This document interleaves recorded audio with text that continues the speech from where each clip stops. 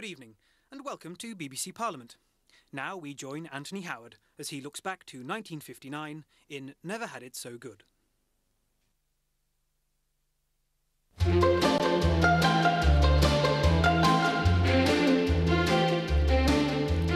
What do you want if you don't want money? What do you want if you don't want gold? Say what you want and I'll give it you, darling. Wish you wanted my love, baby. Good evening. Adam Faith extolling the spirit of avarice, and with that we welcome you to our look back to 1959, a year when at the age of 25 I happened to be a young political reporter on the Manchester Guardian. I covered the election campaign in the West Country and in the North West. My clearest memory is the night that the Prime Minister, Herbert, came to Bellevue in Manchester and gave a tremendously Mammon-live speech. It was quite an occasion.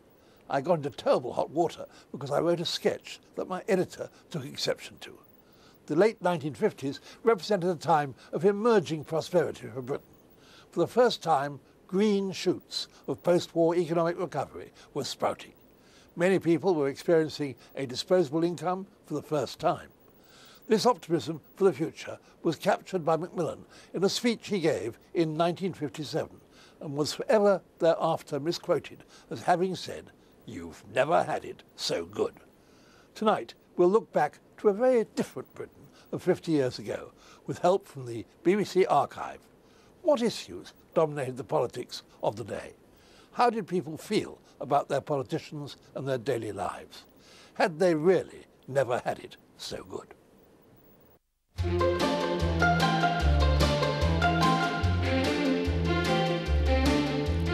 What do you want if you don't want money?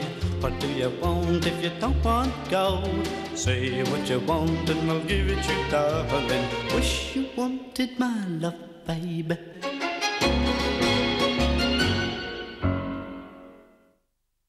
"1959 brought with it a general election. The Conservatives had come to power in 1951, won again in 1955, and now it was up to the Prime Minister, Herbert, to win the magical third term. It was, as it happens, his first and last election as party leader. People felt prosperous, wages were up, inflation was down, and in a slightly opportunistic move, the price of beer was cut by 2 pence in the 1959 budget. The Conservatives undoubtedly had the upper hand going into the election. It was an election largely fought on materialism. It was just before it that I bought my first motor car, a second-hand Ford Prefect, so I too was an investor in this consumer revolution.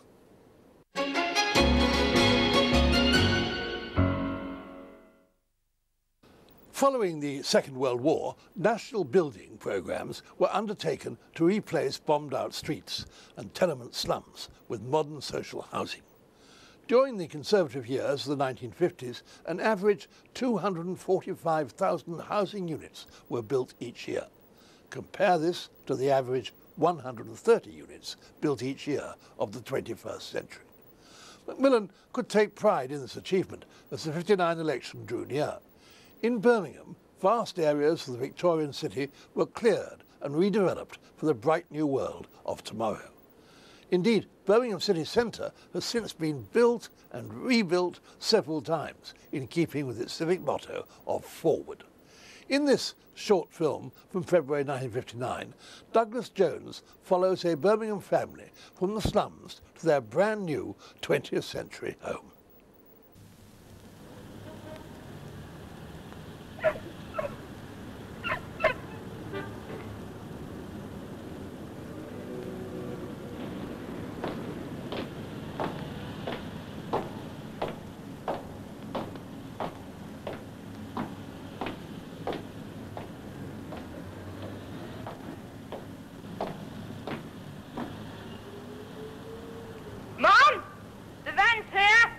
Thank goodness for that.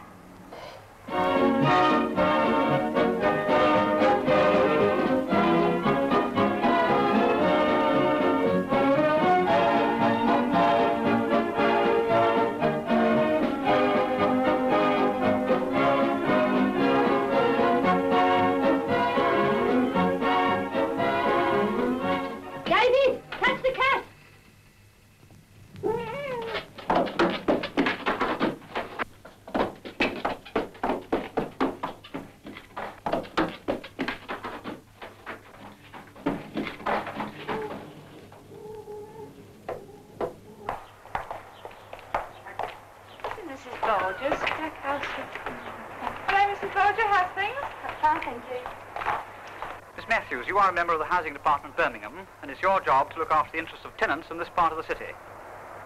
Now, what happens to a family like Mrs. Bolger's that has to move from her home because of slum clearance? We tried to warn them the previous year that their houses are due for demolition. Then nearer the time, we come and take particulars of their family, of the rent they can pay, the sort of district they like to go to, and then we do our very best to find them accommodation that will be suitable, where they will be happy. Do most people cooperate with you? Even the cat? Yes. Well, on the whole, people accept the fact that they've got to move. Sometimes there are difficulties when we can't give them just exactly what they want. When you find people a new home, how long do you give them to make up their minds? We usually let them have the keys for 24 hours so that both husbands and wives can go to view. And what happens if they don't like the first house you show them? We then make them a second offer, possibly even a third. Would it be possible to give them a choice of 2 homes at once in the first place?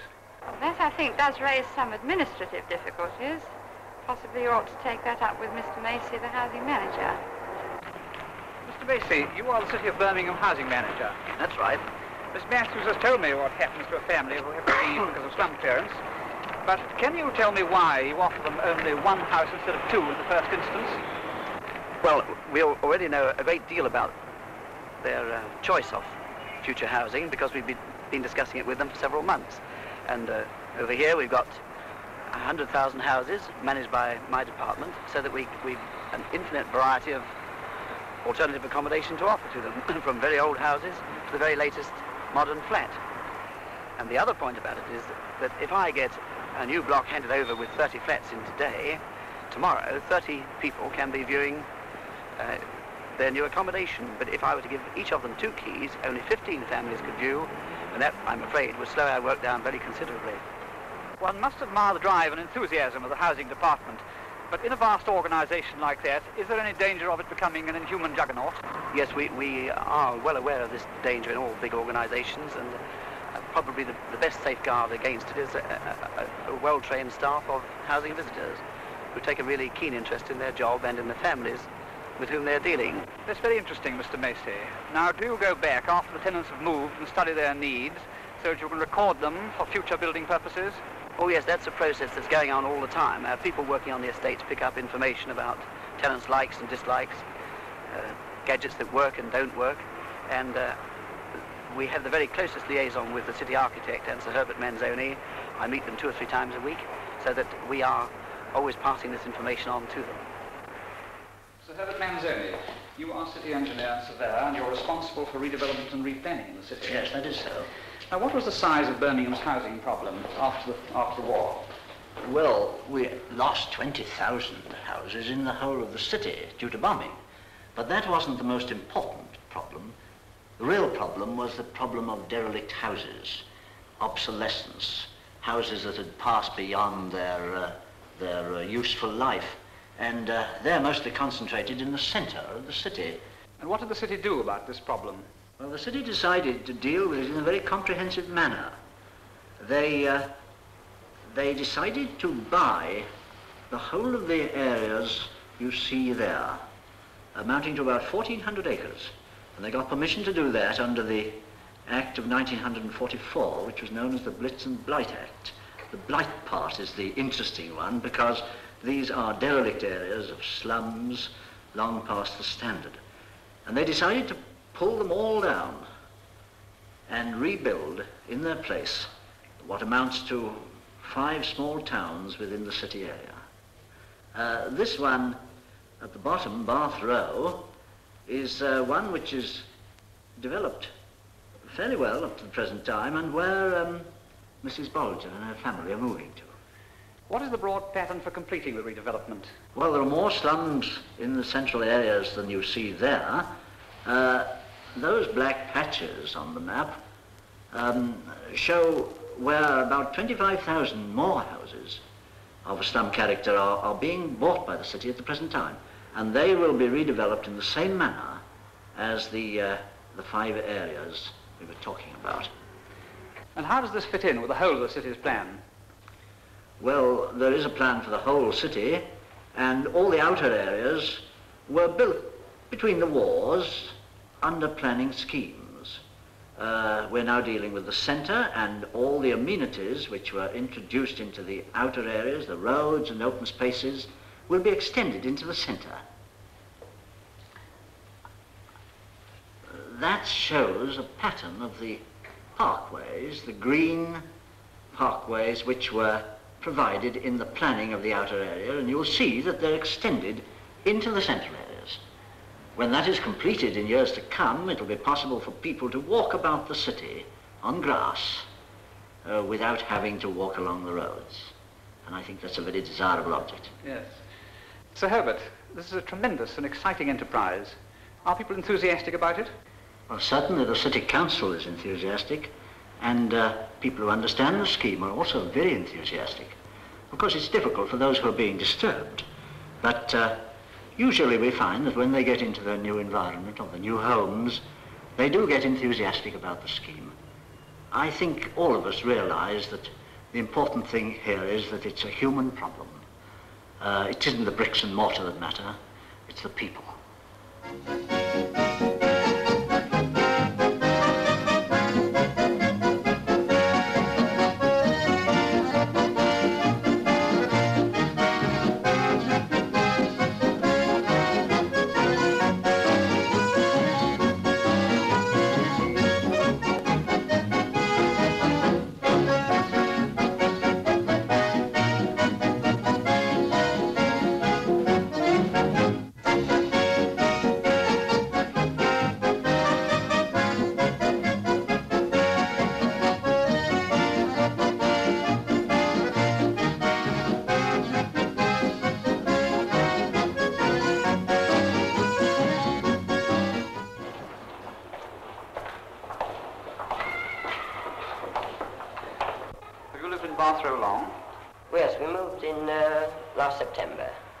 Do you find this a friendly neighbourhood to live in? Oh, yes, very much. What do you think of the appearance of this place? Does it appeal to you? Yes, I think it will be very nice after they've finished all the lawns and that. It will look quite nice. Well, Mrs. Badham, you're an old-age pensioner. Yes. How long have you lived here? 4 years.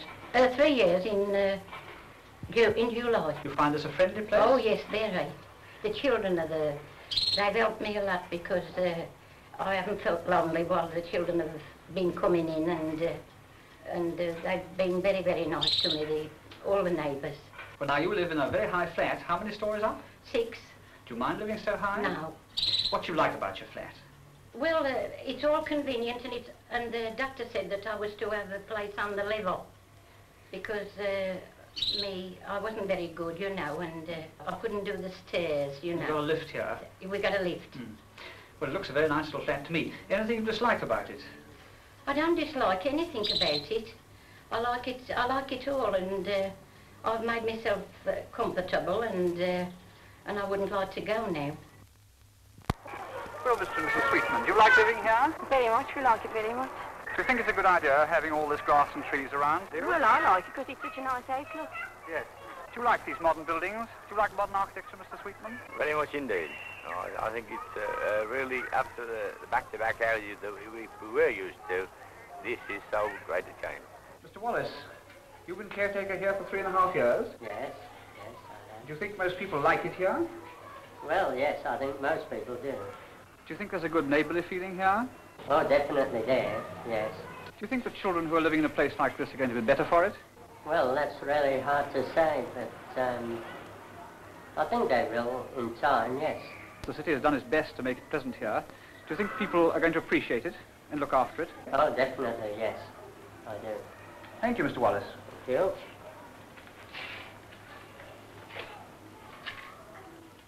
And here are some maisonettes, and below them, some tall blocks of maisonettes still to be built. Herbert Fiddler, city architect, you're responsible for this. Yes, I am. Now, what buildings have you put up so far in this Bath Row redevelopment area? Well, as you can see, we've put up numbers of flats, houses, bungalows, and maisonettes. In fact, a mixed development. And there's a lot of room yet. What other buildings are you going to put up? Well, there are about 1,000 people here so far. We've another 5,000 or so to come. And apart from new shops, flats and so on, we've still got a lot of housing to do. We have, for example, a 16-storey block of flats, shortly to be built, at the corner of the Bristol Road down there. And what's this? Well, this is a design for a new shopping centre. We have already some small shopping centres built, but over there, when those buildings are cleared, we're going to build this new large shopping centre with a community centre and so on. Yes. Now, this school, where does this go? This is a new secondary modern school, and you can already see the foundations for it down there at the bottom of this park strip. That park strip runs right across, does it? Runs right through the whole of the housing, and these flats will look onto it. Yes. What do people think about the appearance of these modern buildings? Well, you know, most people say, well, aren't they frightful or something like that. You know, an Englishman usually says that sort of thing to start with, but after a while I think they get to like it. Lastly, what are you trying to achieve in the redevelopment areas? Well, fundamentally, we're trying to create a community here where people will feel happy and at home.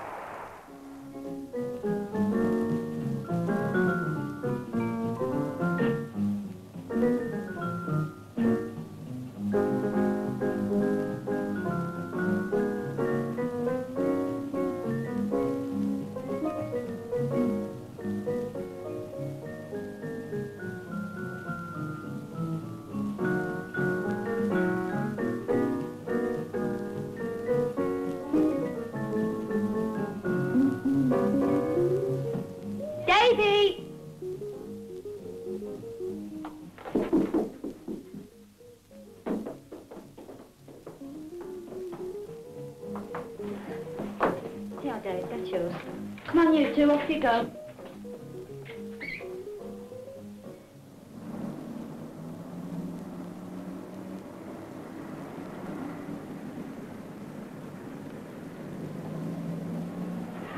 Well, Christopher and David, how'd you like your new home? Yes, thank you. What do you particularly like about it? Well, we don't have to boil every drop of water now, whereas in the old house we did. And another thing is that of a night time, we have a splendid view all over the city. It's all lit up. Must be nice at night, sir. Yes, it is. What about you, David? Well, I like the fire because once you light it, it keeps in all the night and keeps it nice and the house nice and warm. And also we have a toilet to ourselves now, whereas in the other house we had to share one and also walk across the yard. Did you find it a friendly place? Oh yes, because on the top floor we have many friends up there. What do you think of the buildings? Are they too modern for you? No, they're not too modern. Anything you miss from the old place? No. None really. Glad to get away, really. I'll say we're glad to get away, really. Good. Well, I don't want to keep you. Goodbye. Bye. Bye.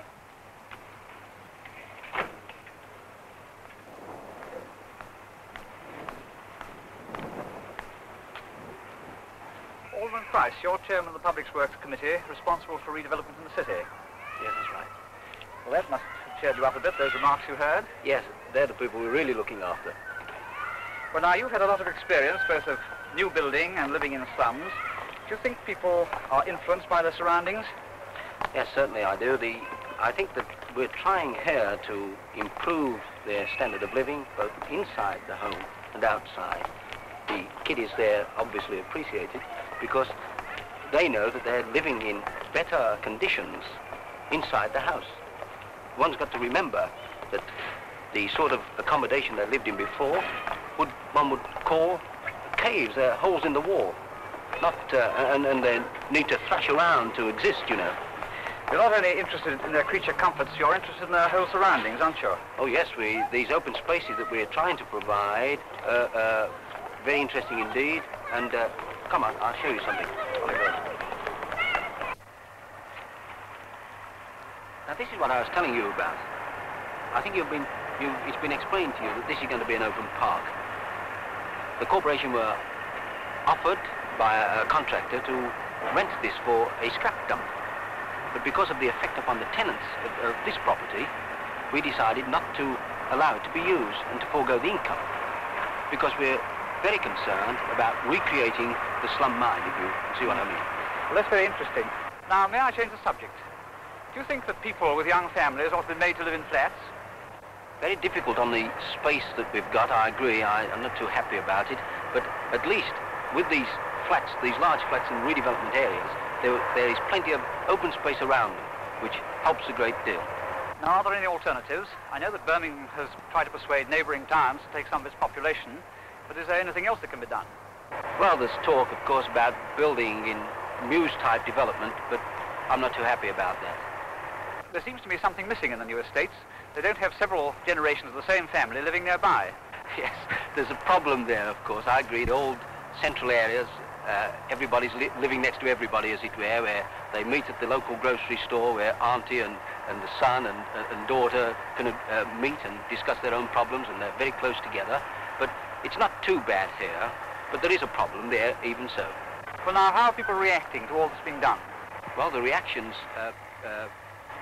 pretty good, of course, but let me show you something down here, a new school that we're going to build.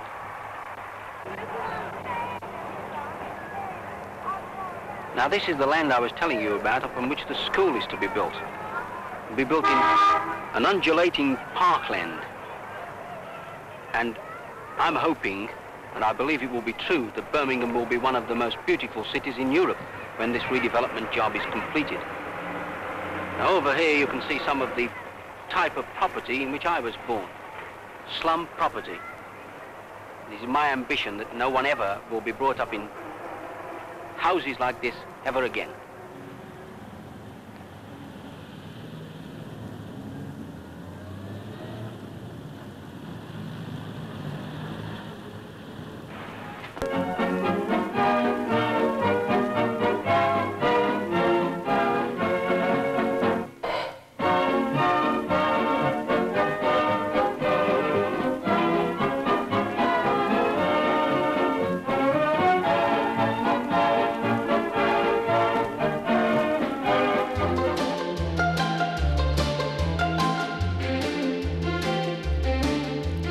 What do you want if you don't want money?